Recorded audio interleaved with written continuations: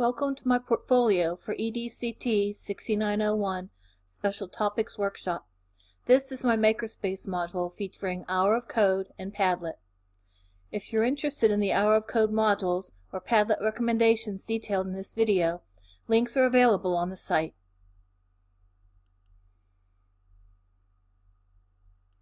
Navigate my portfolio using the sidebar menu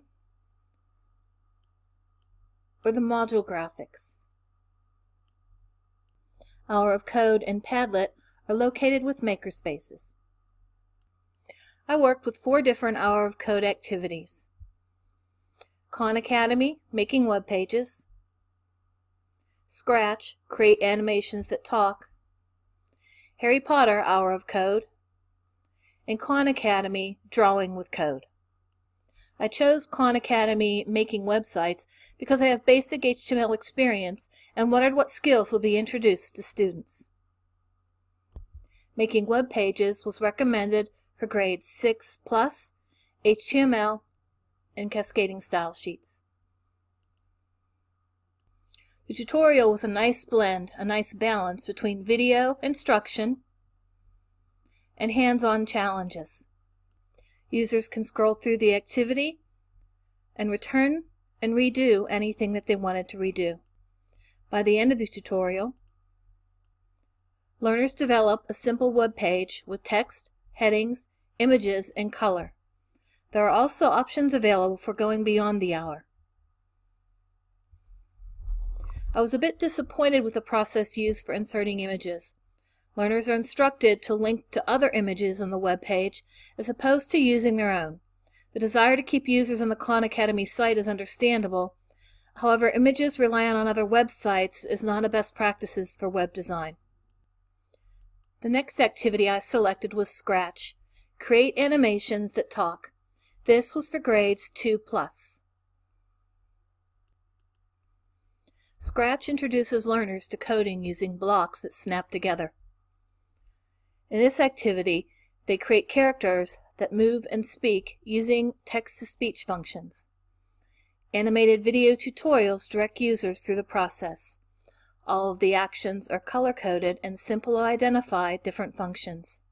The screen is divided into 3 sections with code, a work area, and screen activity. By the end of the tutorial, I was able to give voice to an animated cat chasing a butterfly while displaying it on a park background. Scratch is really an engaging way to teach code.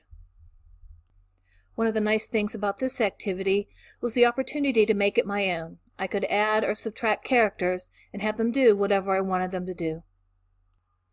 The third activity I investigated was Harry Potter, learn to code and make magic.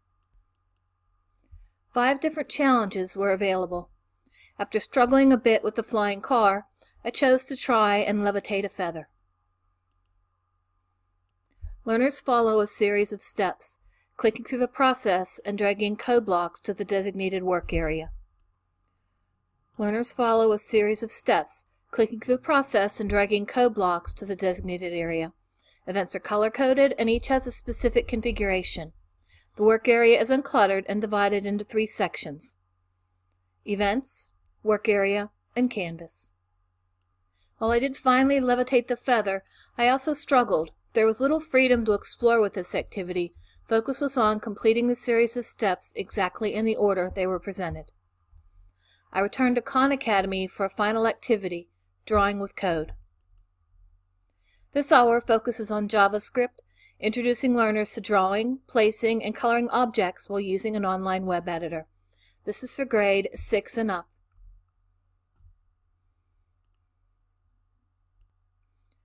The tutorial provided an overview detailing what students will complete during the hour.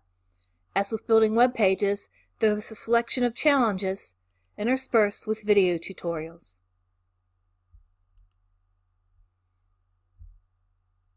With this activity, attention to detail, such as why scripts are ordered, was really well done. Color pickers for background and shapes simplified the process. By the end of the tutorial hour, I had the start of a penguin in the snow against the blue sky. In all honesty, I would have benefited from a simpler introduction to this coding. And as with the website building, There's an opportunity to code beyond the hour. Reflecting on the hour of code, the number of activity choices available was a bit intimidating, but it was also great to be able to limit not only grade level but also subjects and activities. I struggled getting hour of code to provide a completion certificate. I wondered if following the prompt to create a Khan Academy account during the first session and to earn badges may have been a contributing factor. The next part of this module featured crowdsourcing with Padlet. I added my selections to the crowdsource in column C.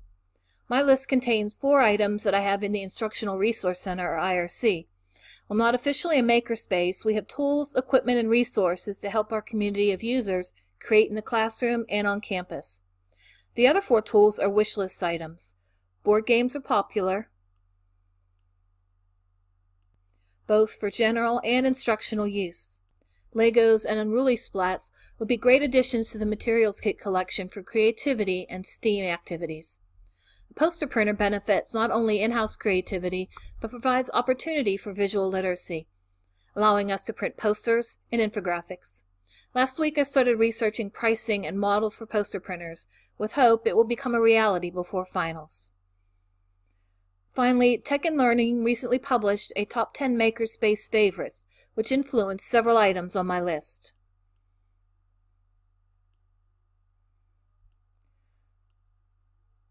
Finally, resources for further reading are presented, and references will provide links to platforms used and help pages.